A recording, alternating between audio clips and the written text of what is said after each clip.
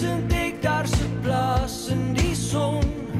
Die damme lê soos plasse op die horison. Jou mense is veilig, al jou kinders by die huis. Die lande lê groen, kom laat ek jou gaan wys. Hoe lyk 100.000 hektar se plaas in die son.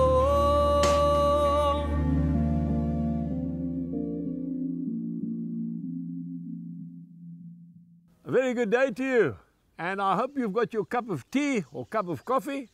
I've got a cup of tea today. We're on the farm. Snow is in the background. The cattle are grazing quietly. It's a beautiful winter's day, and I've got a special word for you. And I really want you to relax, to sit down and to listen carefully. We are going to be talking today about the living years. Folks, we don't have time to waste. It's going to be a hard message because you're going to have to do something after this message. But it's going to be a message that will revolutionize your life.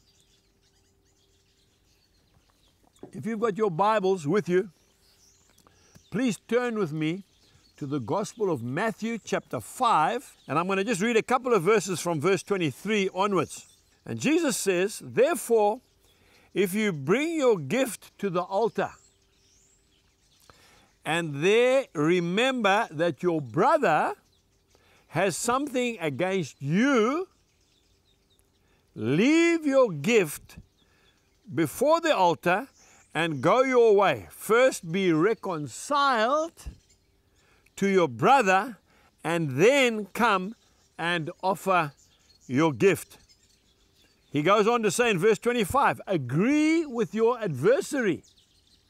That person that you've got an argument with, agree with him, make peace with him quickly while you are on the way with him, lest your adversary deliver you to the judge. The judge hand you over to the officer, and you are thrown into prison. Now, this is the word of the Lord Jesus Christ according to my agricultural manual, right? The New King James Version. You know what I love about the Word of God? The Word of God is so practical, isn't it? It's not theory, it's practical. What Jesus is saying, let's just start with the adversary. If you owe somebody money, often young men will come to me and say, I don't know what to do. You know, I owe money everywhere, I've lost my job, I don't want to run away, I want to pay them, but I don't know how to handle it. So I'm trying to ignore it and hoping that it will go away. Listen to me now. It won't go away. You owe the money and you have to pay. Why? Because God said so. Be no man's debtor. So what you do is, after this program, you get in your motor car and you go and you visit the man or the woman that you owe money to. Don't phone them, it's too easy. Don't ignore them, because they will go to the judge and they will put you in jail because you're not paying your debt. Go to them, sit down and say, listen, I am extremely sorry, I've been avoiding you, I just haven't known how to speak to you, but I've heard the word of God today, and I want to come and tell you I am not running away. I'm not going to leave the country. I'm staying right where I am. I am going to pay you. Even if it is 5 rand, $5 a month, I'm going to pay you until the money is finished. Please give me some time. Now folks, I want you to listen to this practically. What does it benefit that man if he's going to put you in jail and he's going to lose all his money anyway? It's not going to benefit him at all. So if you go there with a sincere heart and you tell him that you've been convicted by the Lord and that you are going to pay him back every cent plus the interest, okay? But you need time. He will give you time because he's a businessman. He wants his money back. But if you keep avoiding him, what's going to happen is he's going to think that you are making a plan to leave the country or to run away, and he will get you arrested. He will prosecute you, you'll go to jail, he'll lose his money, and you will maybe lose your family. See, that's why I love this word. It's so simple. I want to talk to you today about relationships. Some of you watching this program, you love the Lord Jesus Christ, because that's what God's shown me. You love the Lord with a passion. But there's somebody that you cannot forgive. And as I was talking to the film crew before this meeting, it's like sometimes having a stone in your shoe. If you're a jogger like me, and you get that stone in your shoe, it works its way down to your heel and it aggravates you. Small stone. You don't want to stop because you're losing time, but it's annoying. Now, if there's somebody that you haven't forgiven, or there's somebody that you know has got a problem with you, go to them, Jesus says, sort it out, and then move along. Stop on the road, take your shoe off, knock out that stone, and put your shoe back on, and you'll run like the wind. You cannot go forward with God if you know that somebody has got aught against you. The Lord says, don't even take your gift to the altar. I don't want it. Go and sort out that problem. You say to me, but Angus, he won't speak to me. Well, then you need to write to him. You need to ask him to forgive you, because there's two sides to every story. Make no mistake. Okay, it takes two to tango, two to dance, as they say. You can't dance by yourself. So it doesn't matter what happens, it's also his fault. But that's not the issue. The issue is yourself. You see, sometimes somebody has made you so upset. They're carrying on with their lives. It's not affecting them, it's affecting you and me. We're carrying around a 50 kg bag of cement on our backs instead of just dealing with it. So today, we are believing that the Lord is going to set you free in this program. But remember, faith has got feet. So the Lord is expecting you by faith to step on the water, then he'll make it hard underneath. If you do not go and confront that situation, nothing's going to happen. Okay? What happens if he slams the door in my face? Well, you've already been to see him, haven't you?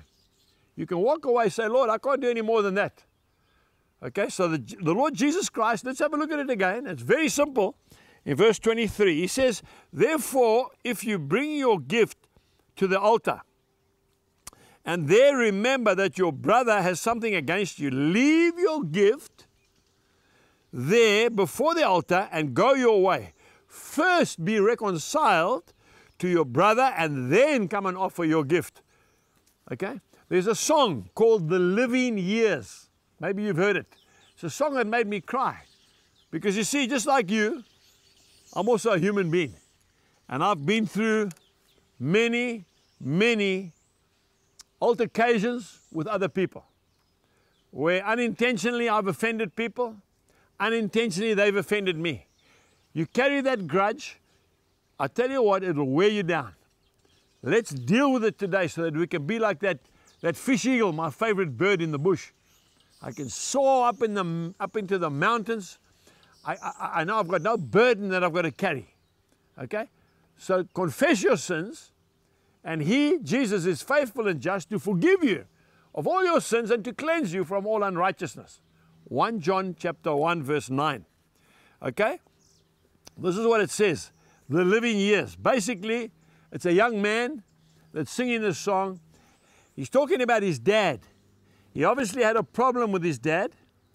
He couldn't speak to his dad, and then his dad died, and he couldn't tell his dad that he loved him. Okay?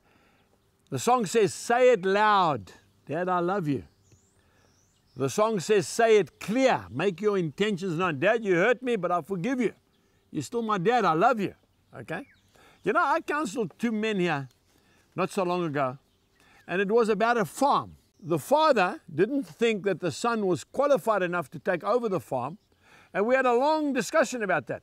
I said to the son, you cannot demand from your father the farm. Your dad built that farm up from nothing. He doesn't have to give it to you. He might choose to give it to you. He doesn't have to. He's not obligated to. He's obligated to feed you, to clothe you, to give you a good education. That's it. I said it's a gift. So the young boy's eyes got big, and the dad was smiling. Then I turned around to the dad and I said, and by the way, if you don't hand this farm over, because your son is a chip off the old block, he's like you, he's going to leave with his young wife and his children, and he's going to go somewhere else and make his own life. And you're getting old, and you can't control the whole farm, so you're going to lose the farm anyway. By the time we had finished speaking, the young son started to cry. He started to weep. And you know what he said? He said something that actually touched my heart. He said, "Dad, when are you going to spend some more time with your grandchildren?" Wow, folks. The old man, the father, didn't know what to say. He said, "Dad, why don't you come with your pickup and pick up your two grandchildren and take them around the farm and show them? They're desperate to be with you." The father had nothing to say. I must say, I brought a tear to my eye. I've got 10 grandchildren as well.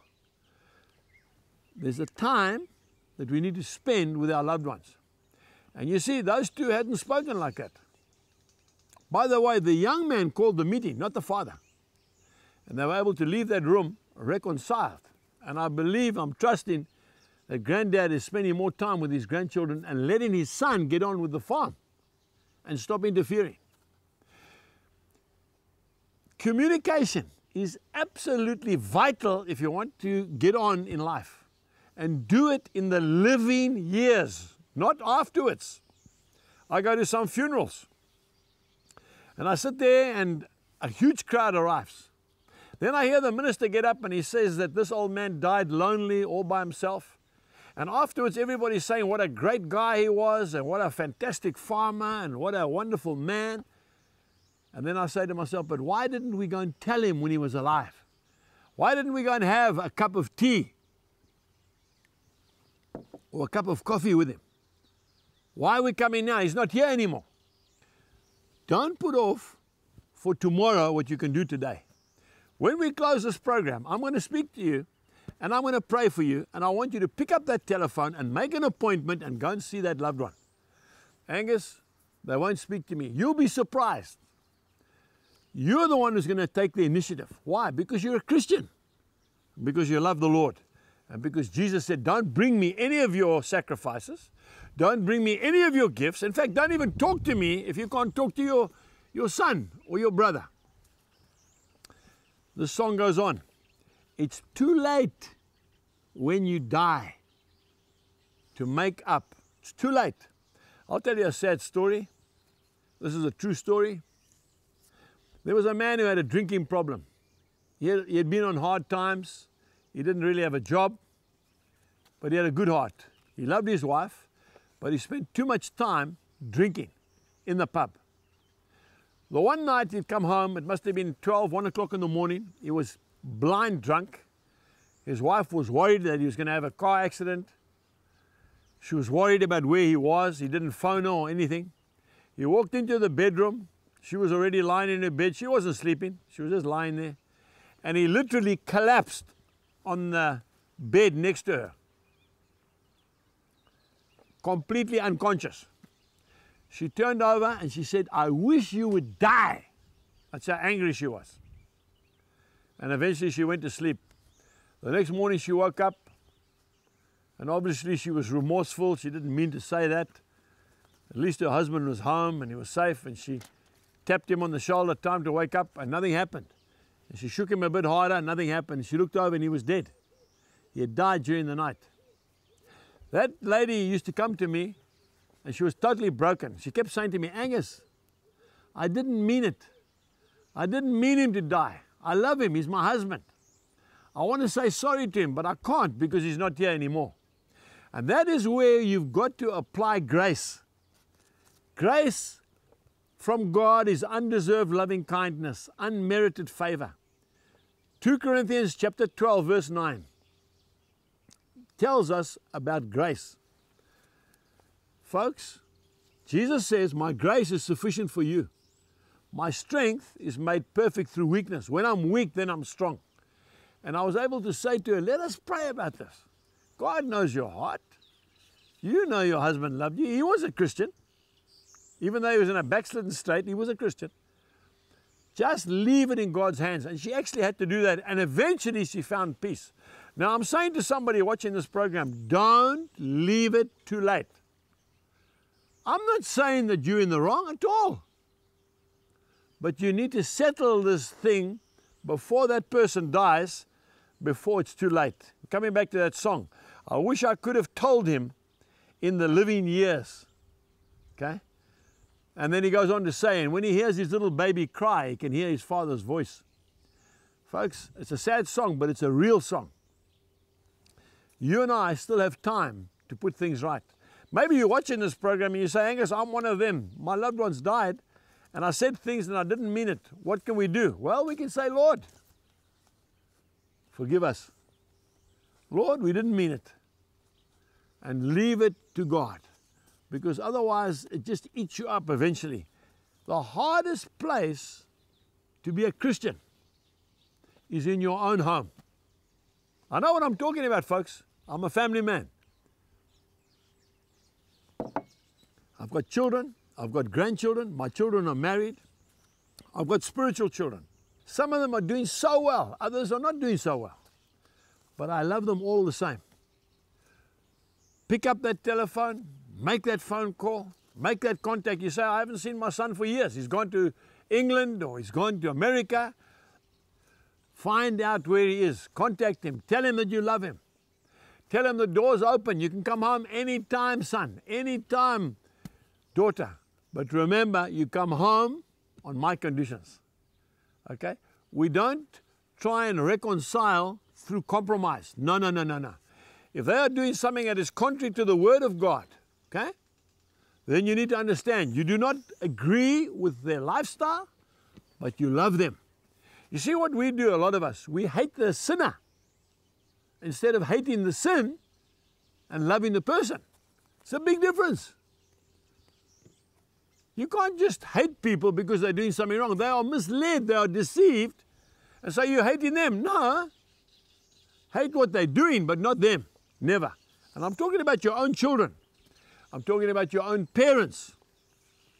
I sat there praying yesterday with my prayer partner. I've got two men that I pray with every week.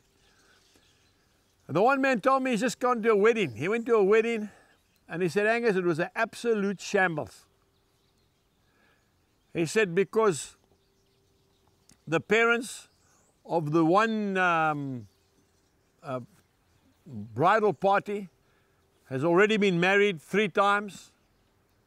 So there's people from 2 different marriages there. On the other side, it's the same thing. It's chaos. No one knows who I mean, it's almost laughable, but it's not laughable. Who the father is, who's walking the bride down the aisle, whether it's the first mother, the second, or the third. And who's giving away, you know what I'm saying? And it's an absolute mess. God forgives us, but the consequences remain. See? And I want to say to some young people who are saying, look, you know, I'm also going to follow Jesus, but I want to sow my wild oats first. I want to have some fun. Listen, young man, I can tell you from my own experience, don't do it. Okay? God will always forgive you if you repent. But the scar remains on your heart. Okay? So when you sow that wild seed, for example, you go out and you're sleeping around, that girl becomes pregnant. She has a baby. That is your responsibility for the rest of your life. And every time you see that child, you will remember what you did. You say, I don't even love the woman. Maybe not, but there's a child involved. There's a consequence for your actions, always. So rather don't do it in the first place. So I want to pray for you that God will give you the courage to reconcile so that you can leave your gift at the altar, go and make up, and then come back and give it to the Lord. And I tell you what, it'll change your life. You'll start thinking more clearly. You'll start sleeping better. You'll start making good decisions. And God will start to honor everything that you do. That person you owe money to, straight after this program, go and tell them you are sorry. Tell them you will pay them as soon as you can. And then make a decision to do that. Pay them every single month. And then God will come into your corner and He will change your life and your business. That loved one from your family that you are estranged with, make up. It's not worth it. There's no time left to have grudges. You don't want any regrets in life. Before that person dies, go and tell them you forgive them and you love them. And God will honor you. So I'm going to pray for you now, that God will give you the courage. As I pray for you, I want you to bring to remembrance those people that have aught against you. The Bible doesn't say that you've got aught against them. I know you're sitting there and you're saying to me, Angus, I've got no problem from my side. No, you don't. But you know that they've got a problem with you. Or you think they have. Ask them. Say, what is it that's bugging you? Because we're just not talking to each other anymore. They might say, you know that one day that you walked past me, you didn't greet me. You didn't even see them. See, you tell them that and all of a sudden it's all clear. The devil puts in thoughts. Oh, he didn't greet me because he doesn't like me, so I'm not going to greet him. And that's how these silly things start. Tell your wife that you love her. Every single morning when you wake up, that's what I tell Jill, I love her. I've been married for over 40 years. Tell her the obvious. Tell your husband that you appreciate the hard work that he's doing for you and the kids. Tell him. Now all he knows. Tell him again. Okay? Do that extra little thing. It just changes the dynamics in your home. Buy a bunch of flowers for your wife sometime. Yeah, but we don't do that. We'll do it this time. Okay? Cook your husband his favorite meal. I love roast chicken, by the way. Do it. Makes a big difference. You know, you can, words are cheap, eh? But it's action that takes time and really makes the effect. Let us pray. Heavenly Father, we want to thank you for your word today.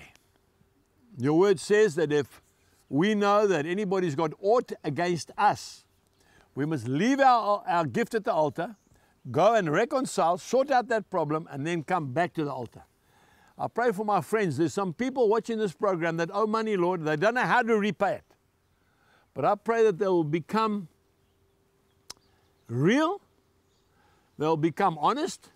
They will leave after this program and go to that person and make contact with them and say, I am sorry, but we will pay you as soon as we can. In fact, we're going to start paying even at the end of this month. Doesn't matter if it's 5 rand, we're going to pay. And I think there will be a change in the heavenlies, Lord. A change in their whole financial structure.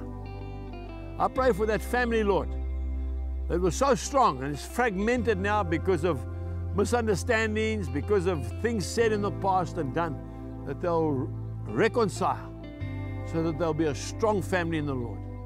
Lord, I ask all these things in Jesus' precious name. Amen. Well, there we have it. You're going to leave this room, you're going to go and you're going to make that phone call, you're going to go and visit that person, and I tell you what, it's going to set you free. And you say, you don't know what's going to happen, I tell you what's going to happen. They're going to say, we forgive you, and please forgive us. And you're going to have a new relationship. Go and do it because Jesus said so. Until the next time, goodbye.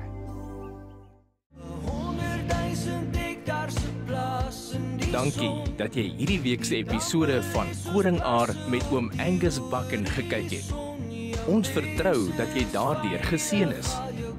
Vir meer inligting oor Angus Buchan, Shalom Ministries of komende gebeure, besoek gerus www.angusbuchan.co.za. Jy kan ook die Uncle Angus Facebookblad gaan like of volg hom op Twitter.